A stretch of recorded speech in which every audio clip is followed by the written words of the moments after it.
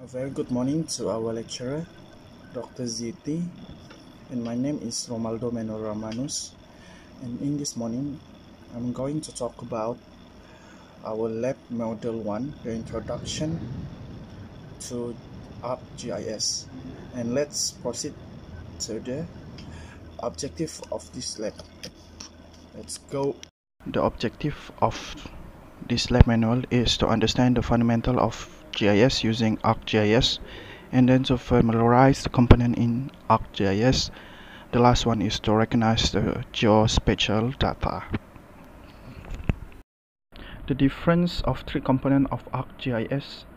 The interface is ArcMap, and the function are mapping application, query attributes, and analyze the spatial relationship, layout the final project. ArcCatalog is also the interface, where its function organize the spatial data, added data to the ArcMap. Interface for ArcToolbox, also the interface. Its functions are easily read and used within the ArcMap. Geoprocessing, data conversion, coordinate system, all contained in the ArcToolbox. Change data at ArcCatalog. First, open the ArcCatalog. Double-click with the left mouse button on the ArcCatalog icon on the desktop. Then from the Windows Start menu, select Programs, ArcGIS, then ArcCatalog. The left side of the screen lists a set of possible locations for the data in the catalog tree. It is easy to add directories for the data by clicking on the Connect to the folder icon on the top left toolbar.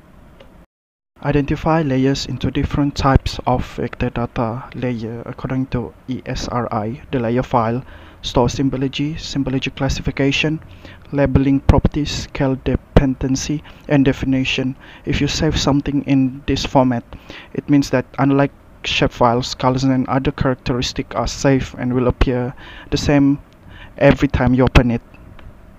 The identification of individual features. We can identify the features by clicking on the identify icon, and here are the individual features that are found: river, road, district, and state.